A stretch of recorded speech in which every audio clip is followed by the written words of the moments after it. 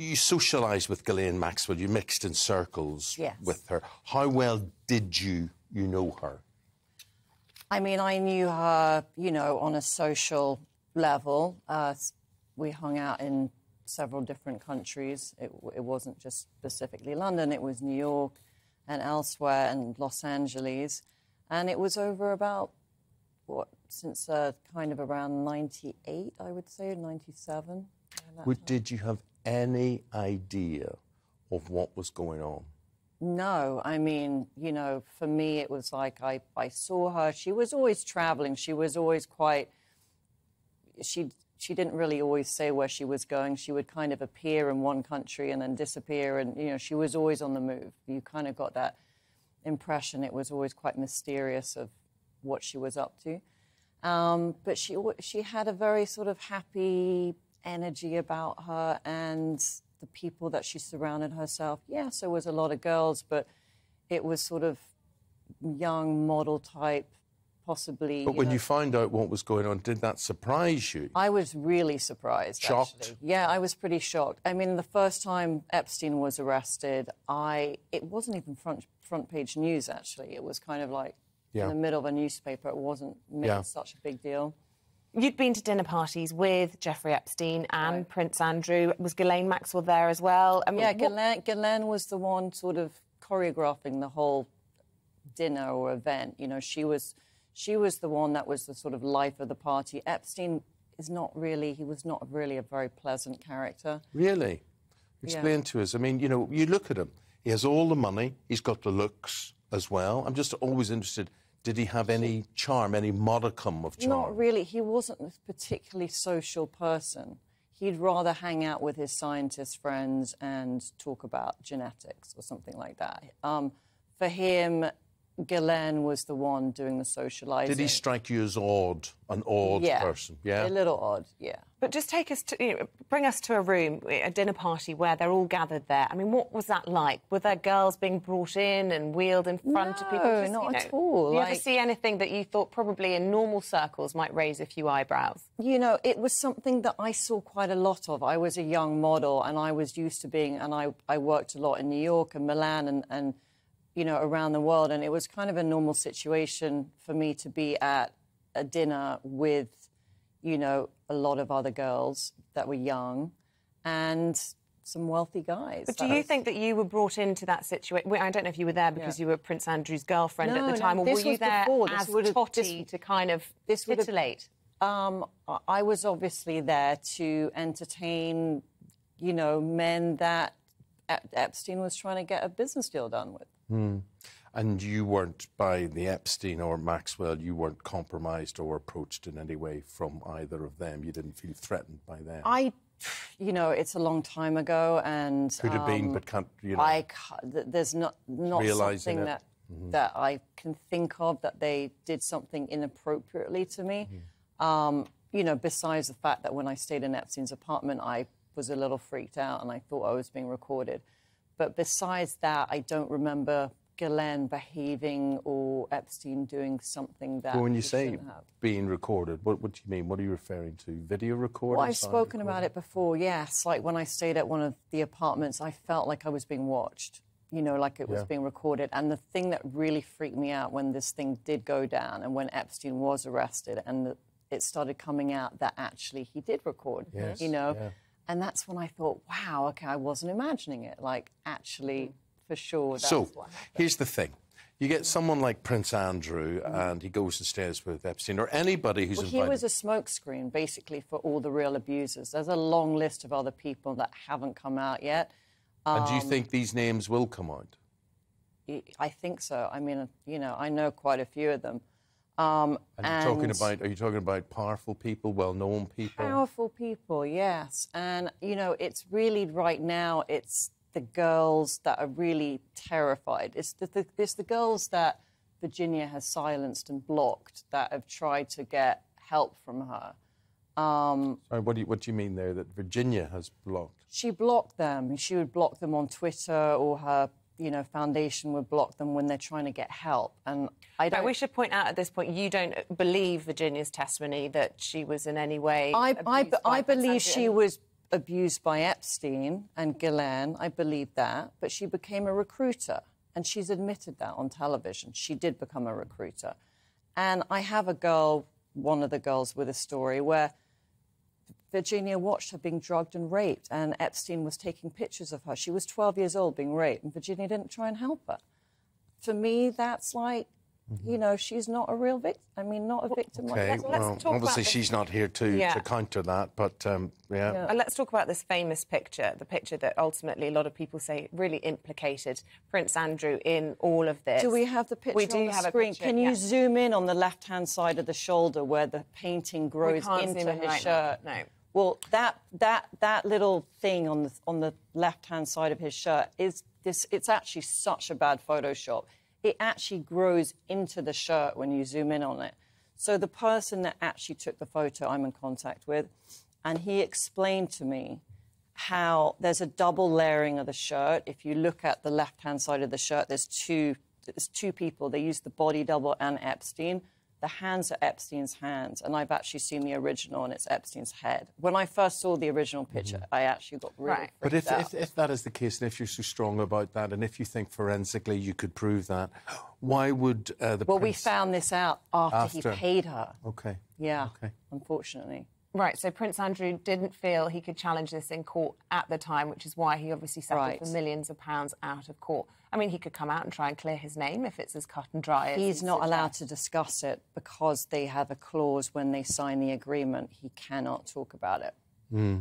You've described Epstein as weird. Did you... There was just something off about him. Yeah, right, you know? I get that. What about her? She's the one now serving 20 years in prison. Right. Did you like her? Yeah, she was a likeable person. I mean, she never did anything bad to me. You know, she was always very pleasant. That's why it was so shocking when this came out. 20 years, I mean, that is what her lawyers actually requested. That's what they asked for, is 20 years. I think she'll end up getting less, but to be honest, she's going to be dead within 6 months, probably. There's no way... So this is your conspiracy? Not a conspiracy. No? I mean, Epstein was killed 1,000%. Well, OK... We know that. Well, no, we can't say that unequivocally. That's not been proven in any shape I've spoken to people. There's lots of theories about it. I've spoken to 4 people that do post-mortems. He had liver spots on his back. If you've actually seen all the pictures of him dead, like, properly, like all the photos that were erased from the internet, I've seen them. And he had liver spots on his back, and you only get that if you die lying down. So he was lying down, sleeping in his cell, and that guy, Nicholas, came up behind him and strangled him. OK, I don't know who that guy Nicholas is, but again... Nicholas was the cellmate who's like that really all right, well, guy. I don't know where Nicholas is, but again, he's not here to deny and defend himself with that. But interestingly enough, then, what you're really saying is we have a conspiracy here of powerful and rich people whose interests are not being served by either Jeffrey Epstein or it's the biggest cover-up. And so while they're alive, they're in danger. Ghislaine is never going to talk. Because of that?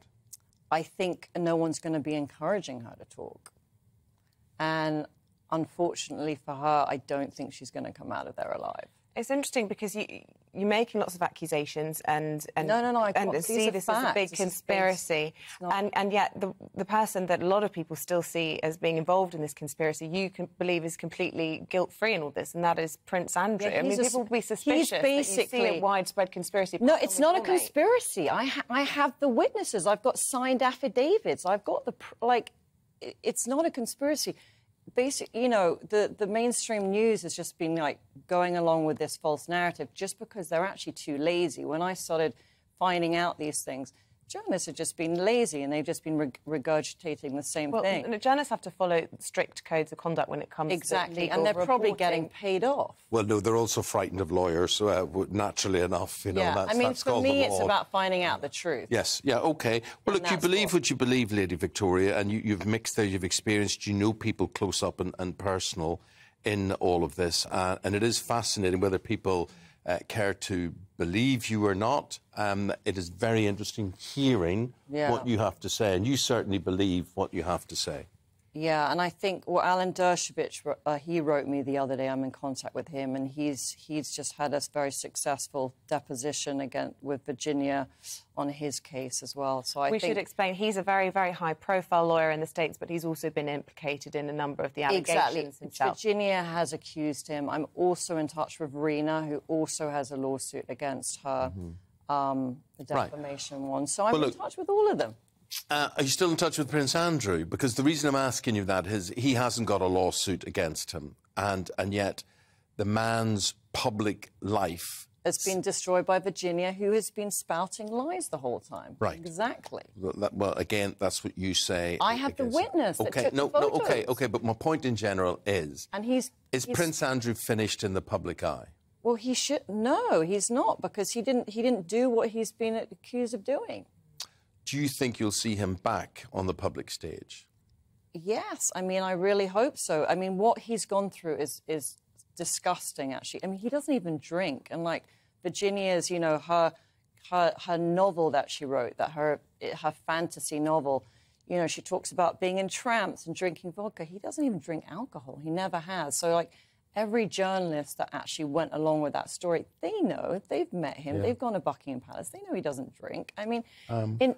His ex-wife, Sarah, describes him as a good man. Right. How would you describe him? Yeah, I mean, the same thing. I think it's absolutely horrific what he's gone through.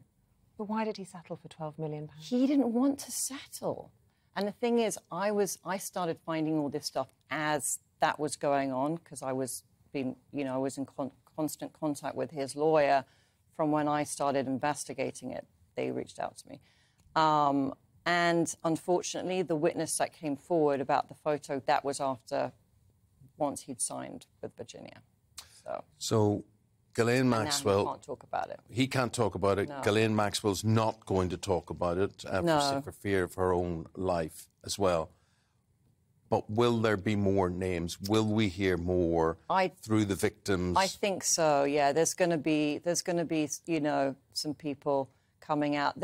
The problem is that the real victims, the ones that were really, you know, this one girl as an example, she had her babies aborted when she was 12 years old, and you know, her life is just absolutely hideous, like her life story. But I'm helping her with a lawyer, and she's getting, you know, stronger to come out. Just finally, I know you're still in touch with Prince Andrew and other members of the royal family. How frustrated have they been by Prince Andrew's connection with Jeffrey Epstein? What's the mood in the family in relation to this whole scandal? I really can't say. I don't know what to say on that, really. But, you know, it's something that obviously he always wanted to prove his innocence, and unfortunately, because he is such a good man, he did it for his mother, and now he is going to have to prove his innocence. Would relations be strained between the prince and other members of the royal family, do you think? I mean, I imagine so. OK. Lady Victoria, thank you very much indeed. Coming in. Thank interesting. You're very interesting. You know, you've obviously done your homework. You obviously believe in this passionately. You don't think we've heard the end of it. No. But you don't think that Ghislaine Maxwell will ever speak and may not live to speak. I don't think she'll be alive more than a year. I'll be really surprised. Goodness me, goodness me. You're listening to Lady Victoria Hervey on the Ghislaine Maxwell sentencing there.